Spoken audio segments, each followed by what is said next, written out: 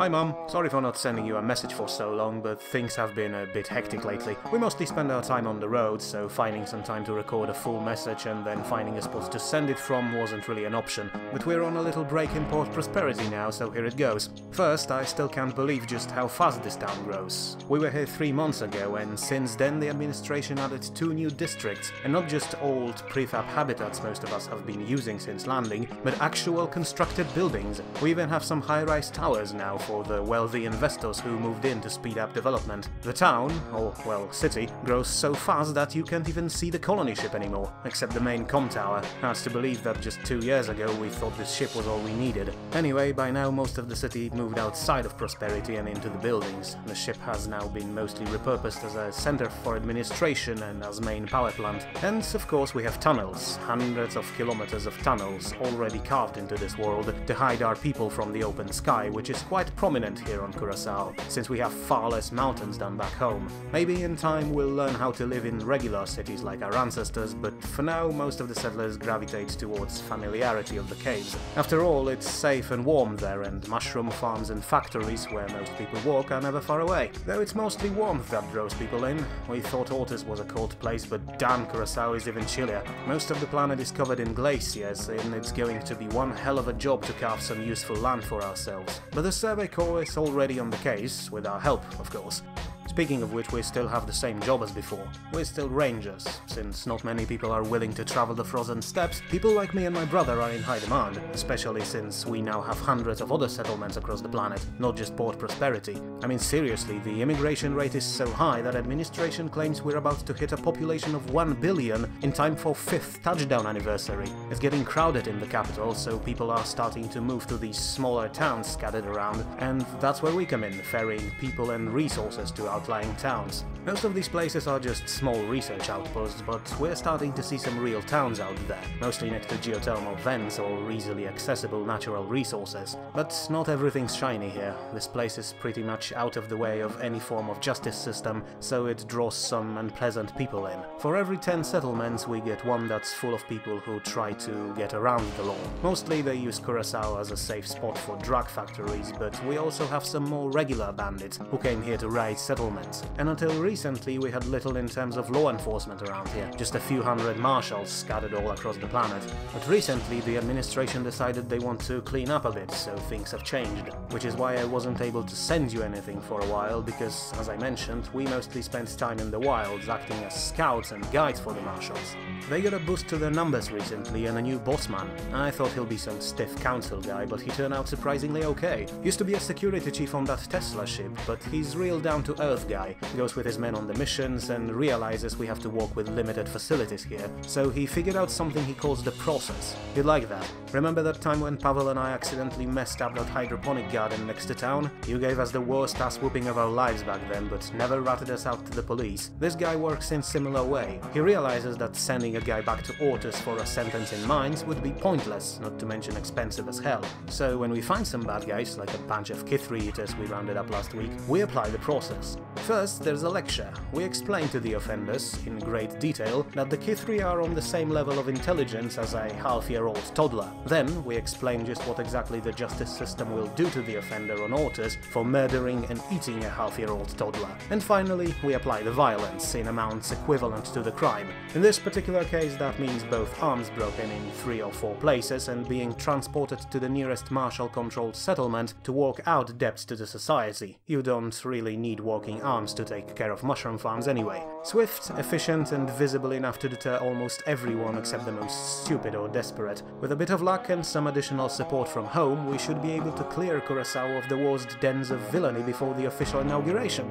So, lots of work ahead of us, but at least it pays far better than regular old cave dwelling. Not to mention we actually get to do some good here. Can you believe it, Mum? Your boys are helping with colonization efforts. Anyway, we're moving out again, so I'll have to wrap this up. I'll send you my half of the salary with the next transport, same as always, but with this job soon we'll be able to afford a nice home here, and you could finally join us. Despite all I said, it's really a nice place, full of promise.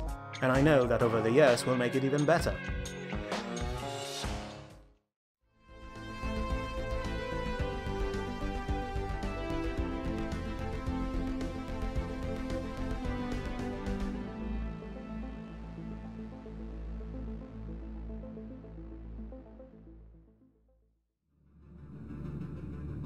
Hello ladies and gentlemen, and welcome to episode 4 of Second Chance. Last time we followed a 6-year mission of Commander Shen Kuo and his intrepid team of explorers, but as our attention was focused on them, great many things have happened in the background, the most important of which was, of course, creation of our first extrasolar colony on planet Curaçao, as well as encountering a pre-sentient species there. Unfortunately, in our enthusiastic drive into the great unknown, our government failed to realize that managing an interstellar nation is surprisingly expensive, especially in the early days when the colonies don't really contribute anything to overall economy. Because of that, we now find ourselves in the middle of a serious financial crisis. Our treasury is running dangerously low, and by now we risk a complete collapse of our government, even before the colony on Curaçao could bring us any profits. So right now, all projects will have to be delayed, and every single citizen of OCN will have to focus their attention on trying to fix this mess before we collapse under our own weight. And there are several things we can do about it. First and foremost, we can change the production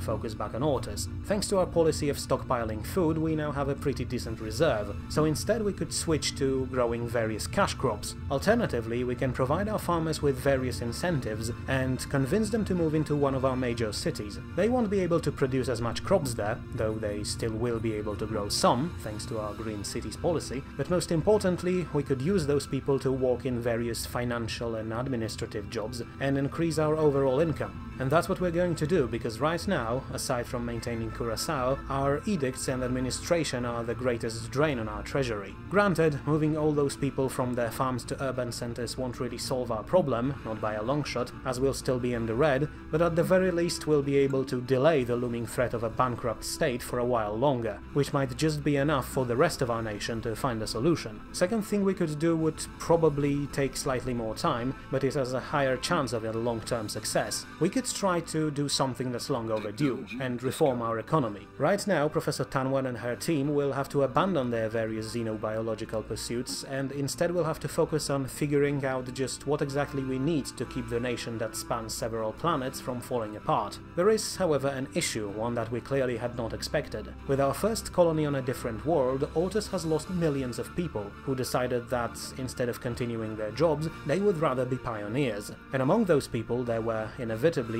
tens of thousands of various researchers who left for the new world hoping to find something of interest out there. And while this is an admirable goal, it also means that we no longer have access to those people, and even if we still are in contact with them, the communication delays will make any sort of cooperative research far more difficult, and as such we now suffer a 50% penalty to all our scientific endeavors. And finally, we have one more project in the works out there, one that we won't put on hold no matter what, as it just might be our last saving grace during this crisis. I'm talking, of course, about our science ships, plural, because now we have 2 of them, CSV Tesla with its veteran crew of space explorers led by Commander Shen Kuo, and CSV Outlier, a relatively new vessel currently under a watchful eye of Commander Melanie Giraud. Ms. Giraud and her team actually have quite a large number of missions under their belts already, but unfortunately said missions were nowhere as spectacular as the ones as Tesla embarked on. Still, if anything, Outlier's peaceful exploration, while less flashy, proved to be slightly more pragmatic, and the crew of our second ship found out several spots that could, in the future, be very beneficial to our industry.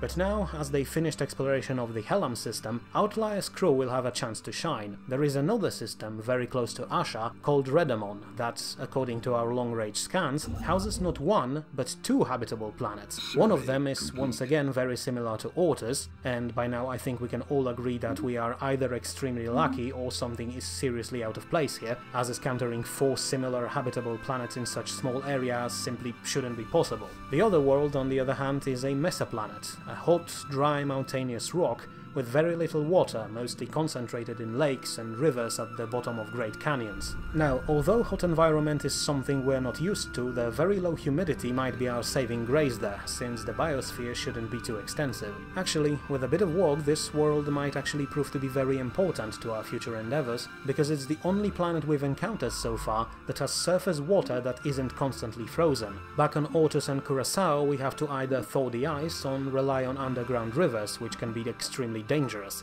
And since water is the most important element we need to live, having an easy access to it might just be what we need during our expansion. Also, there was another option to solve our financial crisis that was presented to our government. Instead of colonizing planets, which is very expensive, we could build an outpost in one of the outlying systems, Zorf in this case, and use it as a sort of free port our people could travel to and basically do whatever they want, provided they would pay us a share. In theory, a decent idea, since it would certainly increase our sphere of influence, but in the end the Frontier Outpost project turned out to be pointless at this point. It would simply require too much of an upfront investment, which is something we can't afford right now. But still, it's an option we have to keep in our minds, as it might be useful in the future. And finally, there was another development, somewhat related to the crisis. Some time ago, Professor Lachinov has established a survey corps, and managed to convince several influential investors to back it up, and the results came almost immediately. The corps was sent to do a detailed analysis of all planets in Asha system, and soon they established a base of operation on the moon Rhea, which, to surprise of almost everyone involved, they deemed to be habitable. Barely, but habitable. It would be extremely difficult to build and maintain a colony there, but at the very least it's good to know we have an option like that. It's unlikely that we'll do anything about it, but it's good nonetheless. So, as the year 2209 slowly came to a close, the universe itself decided to give us a little fireworks display in celebration of our first decade spent in space, and it did so in the form of a spectacular comet that passed through the atmosphere of Ortus. Our ancestors probably would have been terrified by it, both in ancient times, since they believed that comets were a bad omen, the superstitious fools, and the ones from the Exodus, since the Earth has been destroyed by a space rock similar to the one that passed above our heads. But to our current citizens, this sight was uplifting. It reminded us that now, like this stellar traveler, we were no longer confined to a single world, and so for a few days our people held their heads slightly higher. No matter the danger, they thought we can overcome it. If that asteroid would try to destroy us, Admiral Lin and her ships would simply blow it to hell. We have learned our lessons, and we will not lose our home ever again.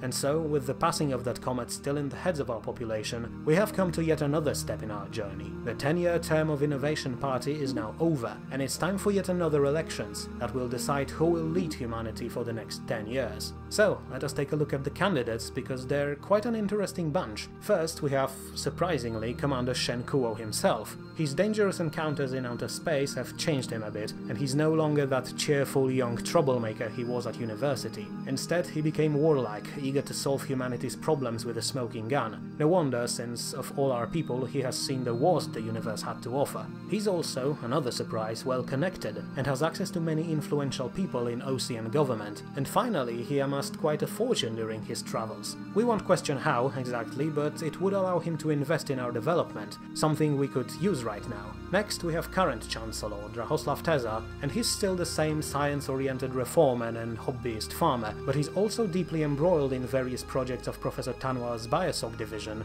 and of course he already has quite a lot of experience in leading the council.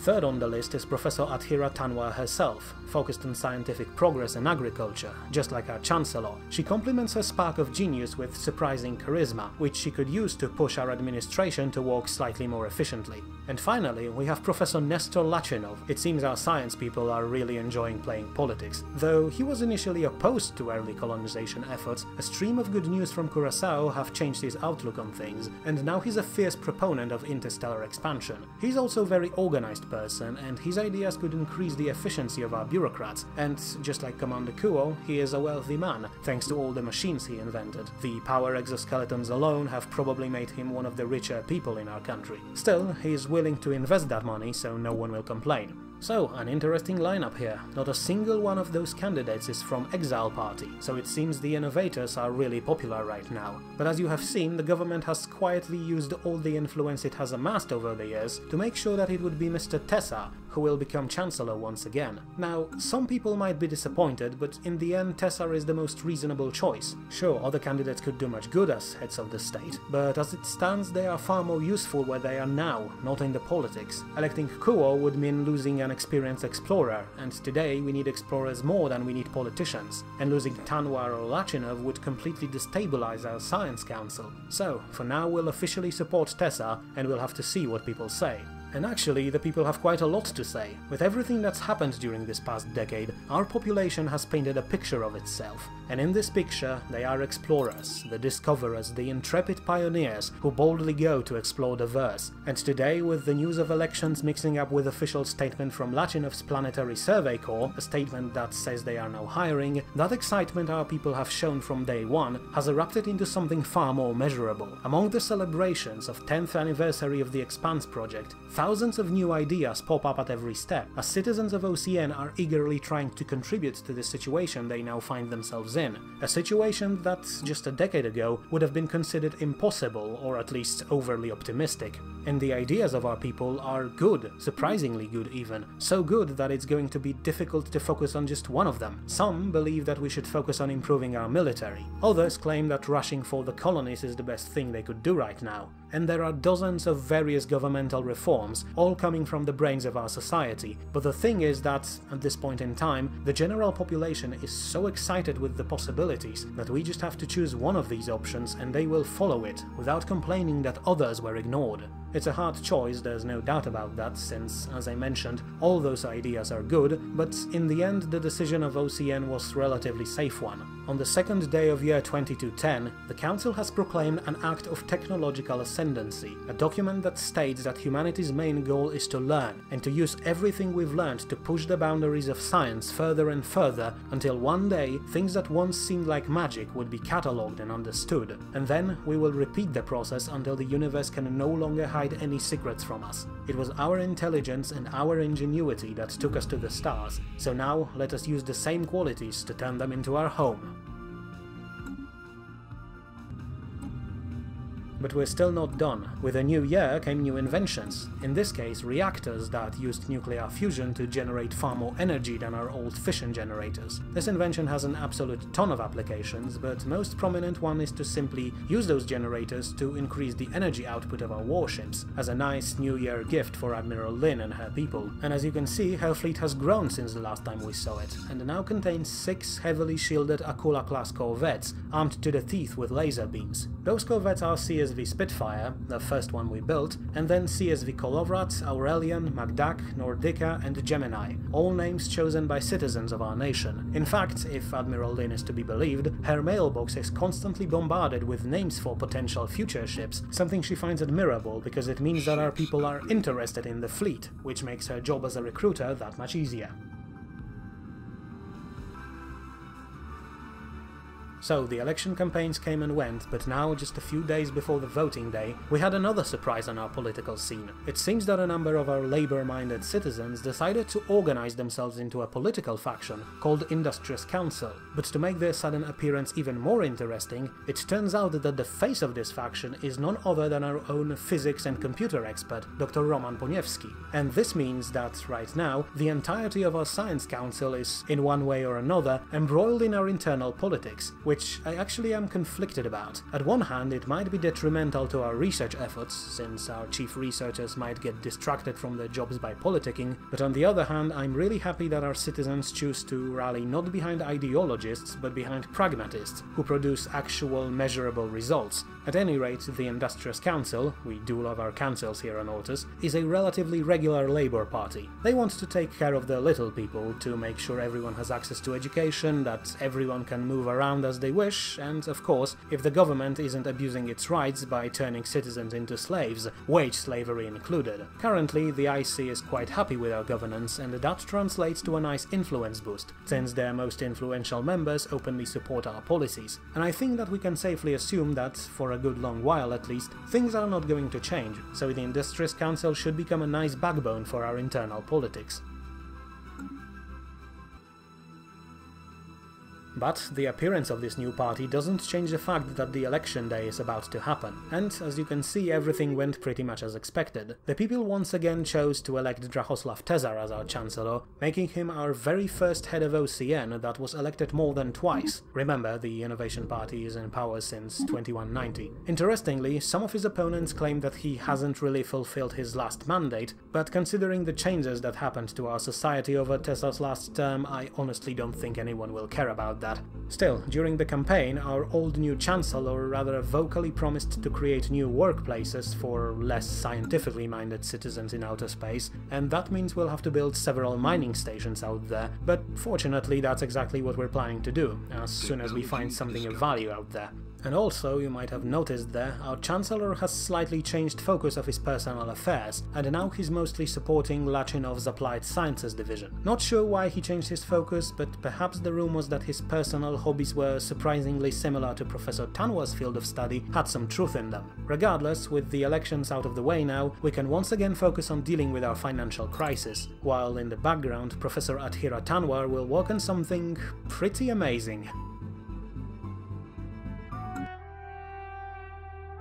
Ladies and gentlemen of OCN, allow me to, in the name of Sign-On Financial Solutions, welcome you to the first Interstellar Financial Panel. As you are all well aware, we are currently in the middle of an economic crisis, a crisis that we're all trying to contain as we speak, since our government seems to be unable or unwilling to take matters in their own hands. Now, despite that, the purpose of this panel is not to bash our politicians, something that previous speakers clearly forgot, but to find a solution to our problem. Because let me assure you, this is a problem that affects all of us, not just the OCN. Most of us have invested considerable amounts of money into various exploration and expansion efforts, and despite current situation, the SFS still believes that our investment will be worthwhile, unless the state collapses, that is. So, we are here to offer a solution, but before we can present it, we should first focus on the underlying cause of problems, our economy. When our ancestors came into this world, they brought with them a myriad of their currencies, all having a different value back on Earth. For instance, Commonwealth zloty or Turkish lira were worth more than Chinese yuan or Indian rupee. That has caused all manner of chaos in early days after the Exodus, but eventually all our ancestors, regardless of the currency they used,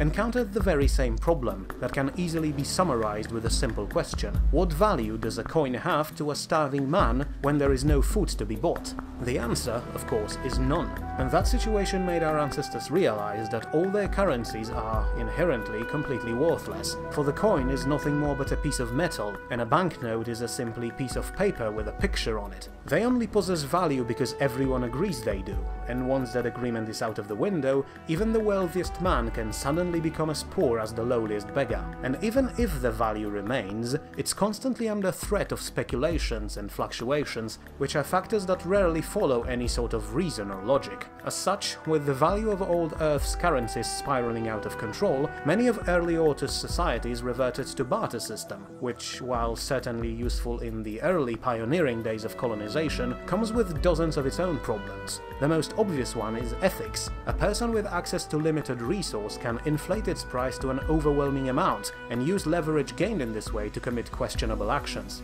On the other hand, such forced inflation often leads to some form of backlash. We all know the story of the first settlement in Zaire Vadi. It had easy access to coal, which other colonies needed to keep the cold weather at bay, but instead of exchanging said coal for a reasonable amount of different goods, the Veilmen increased its price so high they suddenly found themselves without trading partners, and all died of starvation while sitting on the mountain of now useless fuel. So, to sum it up, lack of any oversight, that is one of the main traits of barter system, can lead to even more problems than fluctuating currency. Still, the barter system was removed within the first half-century on Ortus, but since then our governments, first national ones then the OCN, made seemingly no effort to improve our financial stability. The Exile Party reverted to the ways of old Earth and reintroduced a form of regulated, industry-based capitalism, which, while useful on Earth, had no infrastructure to sustain itself. Then the Innovation Party came into power, and while many of us had hoped they would, among other things, innovate our financial system, it turned out we were mistaken. The economical matters were overlooked, and even worse, the party spent the amassed money seemingly without a care, failing to realize that we are simply unable to sustain a state that encompasses other planets and star systems, which led us to the crisis we face today. A crisis we will now present a solution for. Ladies and gentlemen, allow me to present SFS' newest form of payment, an energy credit, a cross between a material currency and barter system, a financial instrument of unprecedented stability and, unless someone figures out a way to extinguish the stars themselves, immune to all forms of inflation and speculation. The idea behind this form of currency is deceptively simple. The value of energy credits is everything. Look at it from the scientific point of view. Everything around you, your fellow guests, the chairs, the drinks, the room, is, when broken down to its most basic components, stellar energy transformed in one way or another into matter. Even more abstract things can be viewed in this way. Your thoughts, for instance, are nothing but electric impulses inside your brains. And what are those impulses if not energy? As such, it is the only universally produced and consumed resource that surrounds us, literally, in every single moment of our lives. It is necessary to all production processes, and we already monitor its acquisition and spending in painstaking detail. And with recent advances in technology, we already have infrastructure we need in order to switch to energy credits practically overnight. That way, we'll be able to retain the policies of free market and regulated capitalism our ancestors invented, but without all the problems that come with them. All that remains is to decide on the value of individual credit. Personally, I would propose some of the most basic consumable good that can be purchased. A food cartridge, which is enough to sustain a grown man for a day. But that decision will ultimately have to be made together with the government. For now, all I need to know is your opinions of this idea, so without further ado, let us get right down to voting. Who supports the energy credits as the main form of currency? Who is against? Who abstains? Thank you, ladies and gentlemen. I think you have made a wise choice today. Once the panel is over, I will present our proposition to the Council. But for now, on behalf of entire Sign-On Financial Solutions, I'd like to once again thank you for your support. It is possible that today we have not only saved our nation from going broke, but we've also secured our stability for ages to come. May we all prosper among the stars.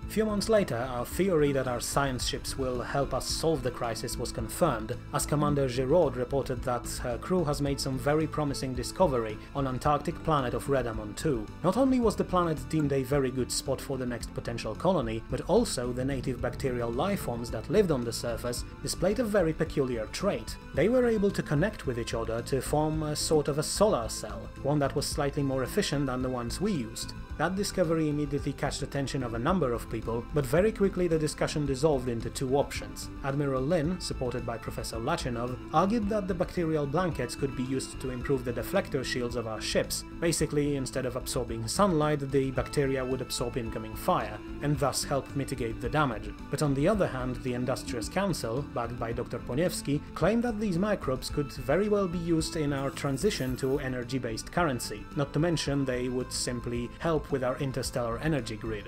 In the end, the civilian option prevailed, and soon we began constructing brand new solar cells that slightly increased our global energy output. Not much in current terms, but once we truly begin our expansion, this technology will surely provide us with tons of additional energy.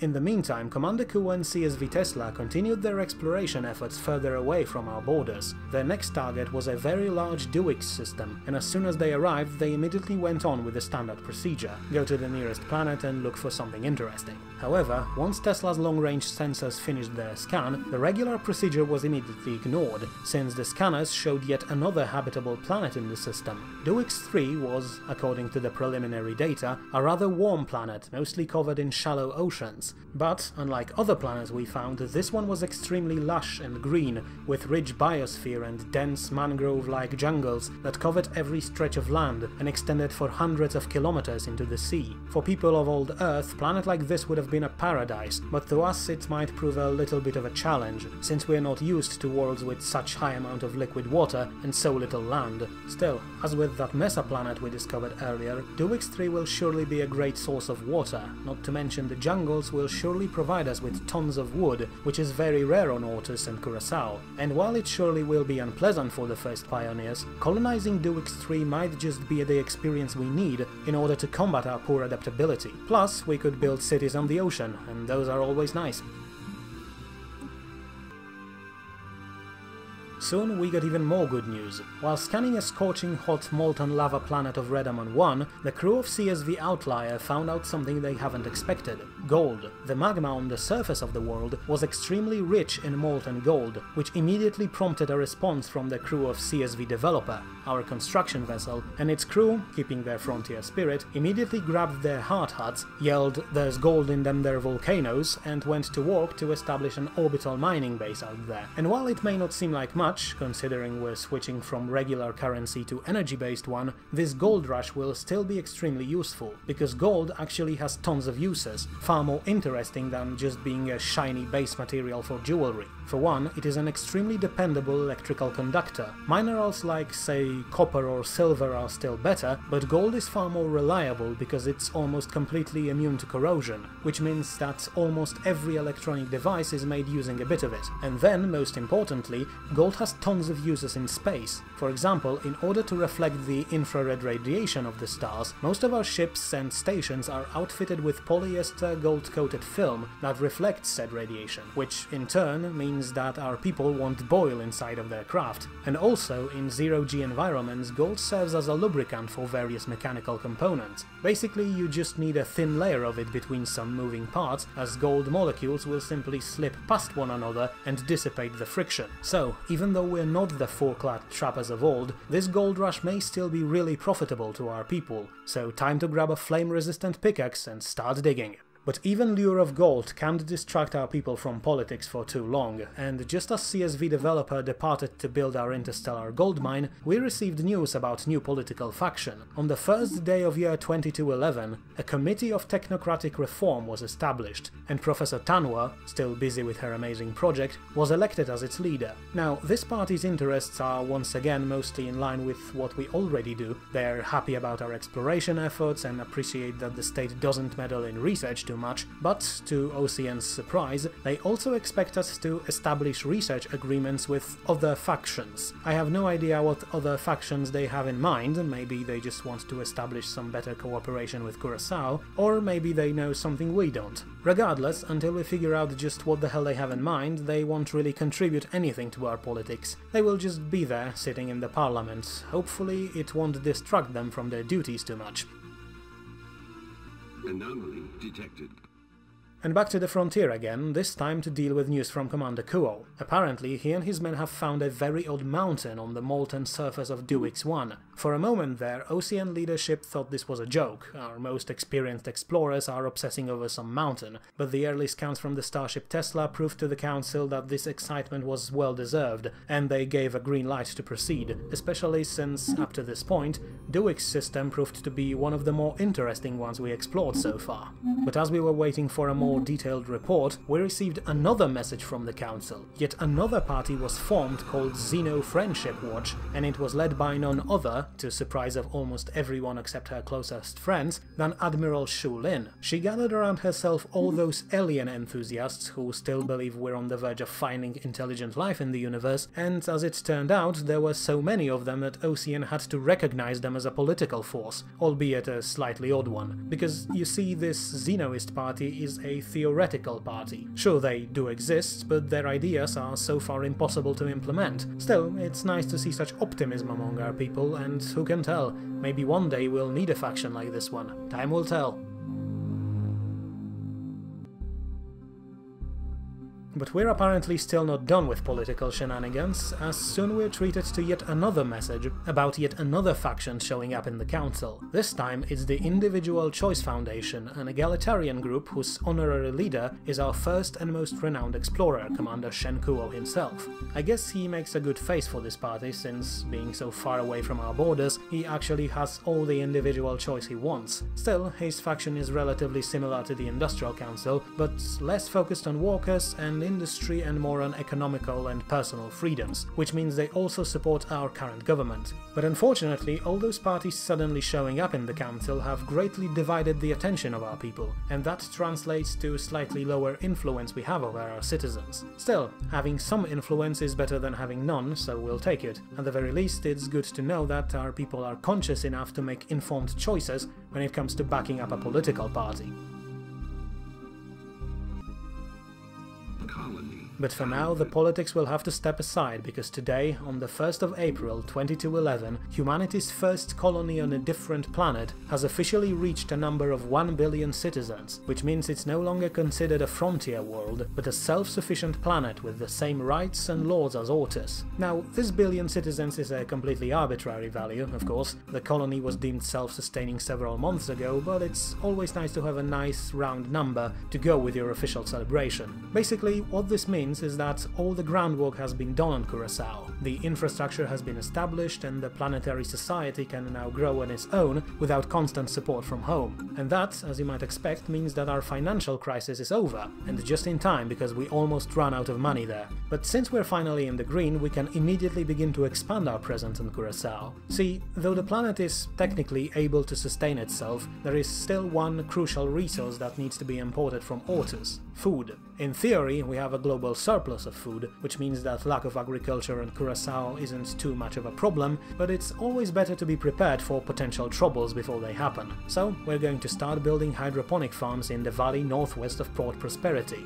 And now, remember that weird mountain range that excited our explorers? Here's the shocker: it's not a mountain range, it's a skeleton. A massive, gigantic skeleton of something that we can barely even imagine existing. It's going to require a huge investment of time and resources to really research it, but for now we'll put that project on hold. The skeleton isn't going anywhere, so CSV Tesla can finish the sweep of the system first before contributing to this time-consuming project. Unless, of course, the skeleton will go somewhere, but in that case we will probably abandon this system altogether. And another anomaly: there's a second black hole within range of our wormholes, and just like the previous one, it's a perfect place to do some stress tests for our hardware, and to think that just a few years ago the very existence of black holes was still disputed. We came far in these past years, but nowhere is our technological ascendancy more evident than in the latest project of our Biosog division. With everything we've learned about living organisms, and with all the secrets of the brain we discovered, Professor Tanwa and her team showed the leaders of OCN something groundbreaking. Using our knowledge, we could take a race of beings like Kithri and uplift them, a term which means improving their biology and their brains to match our level of intelligence, bypassing tens or even hundreds of thousands of years of natural evolution.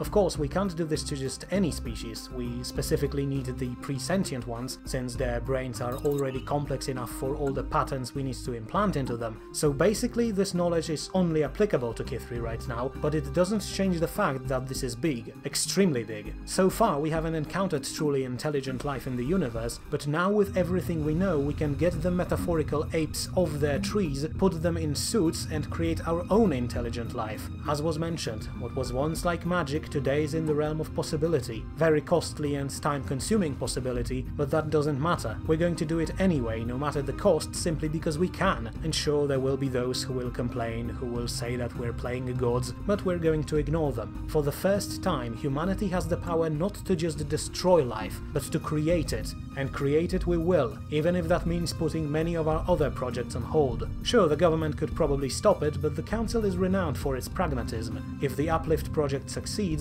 it means more citizens. More citizens means more workers and more taxes. Who cares if they're paid by walking mushrooms? What's not to like? But as it stands, the destruction of life is still the main theme of the stars around us. In a bizarre twist of fate, the explorers from Tesla have found a walking alien weapon, frozen in the ice of Duix 7A, a weapon that was strangely similar to the laser beams used by our military, except slightly more efficient. Perhaps this laser cannon was used to bring down the being that turned into that gigantic skeleton. Perhaps it was placed there for some unknown purpose. We'll never know, we can't even figure out how old this weapon is, but it doesn't matter. The design is so similar to ours that we can simply send the schematics back home and begin mass production right away, which actually was the first time our government took a really serious look at the design of our military ships. Up until now, they were mostly out there to scare the would-be pirates away, since no civilian vessel could stand up to them, but now as we explore further and further, Ocean leadership decided that it would be a good idea to make our corvettes competitive. After all, we still have that void cloud in the clue system close to home, and it might be smart to take it out before it does something unexpected, so the upgrades were commenced. first, the autoloader device was removed from our corvettes. In theory, it increased the fire rate of our vessels, but in practice the boost was so minuscule and the energy drain so high that it was deemed useless and ultimately scrapped. Then, armor was added. Earlier models of Acula relied mostly on energy deflectors, but now, with newly developed ceramo metal armor, one of the shield generators was removed in order to reduce ship's mass enough to outfit it with armor plating. And finally, the new blue lasers were installed, increasing the overall firepower. And here's why those energy weapons are so useful. Without the autoloader, our corvettes now had excess power, and that excess power can be used to increase the output of our lasers, increasing damage potential even more. So now, Akulas are ready, all we have to do is to find them a suitable target. But that will have to wait. Everything will have to wait, because now the attention of our government is fixed on Commander Kuo, on the most secure frequency reserved for the most critical top-secret data. He has sent the following message. Distress signal received. Source is apparently a derelict ship orbiting Duix 5A. Moving to investigate. If possible, send Admiral Lin with her ships, but tell her to keep her distance. We have no idea what we're dealing with here. Then, few days later, another message, this time marked with never-before-used X symbol, shook Ocean leaders to their very core. We found the source of the signal. It really comes from a wrecked ship of unknown origin. However, upon closer examination, we learned that the ship, which we initially thought to be destroyed, still has some life support. Scans pick up movement and life forms on board. I repeat, something is alive there, and apparently it calls for help. Preparing to board right now. Wish us luck. We'll see you soon.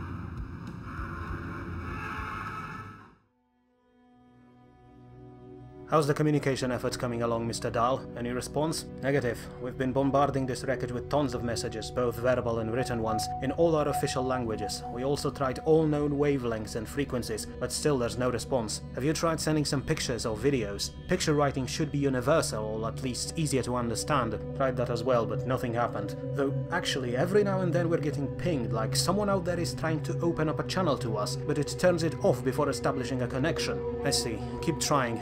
Mr. Leonov, do your scans show us anything new? No, Commander. Still the same thing. Lots of tapping noises and erratic movement, all confined in that one section that still has some life support. Though some of those moving signatures have stopped moving over the last hours, and remain still ever since. Wait a second, Leonov. We have a signal from the derelict. It's a text message, but it's just a handful of random symbols. Let me see. These are not random symbols, Mr. Dahl. There's a message here sent by someone who clearly uses a different script than we do, but I think they understand us. By the stars, you're right. It says help.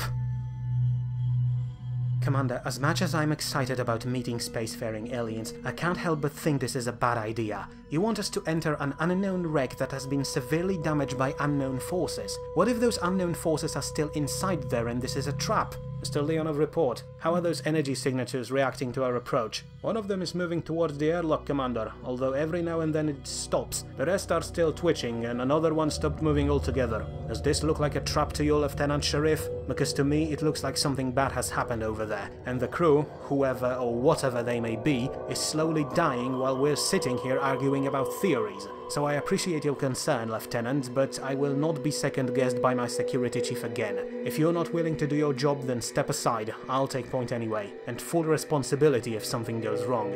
No need, Commander. I'm with you, and so is my team. I'm just trying to keep us safe. Good. So do your last checks because we're about to dock. And keep your fingers off the triggers until I give the order, understood? We do not want this first contact to turn into bloodbath. Heldman, how's the approach? Almost there, Commander. Just need to... There. We've docked with the derelict. Equalizing pressure in the airlock right now. Got it. Mr. Leonov, how's that signature closest to us doing? It's in the airlock right now, waiting for you, I hope, but I can't really tell. Once you open the hatch, it should be in full view right in front of you. That's promising. It's not trying to hide. Alright, pressure equalized. I'm moving to open the airlock. Hands off your triggers and keep those flashlights low. We do not want to blind... whatever that is. Alright, on 3. 1, 2, 3.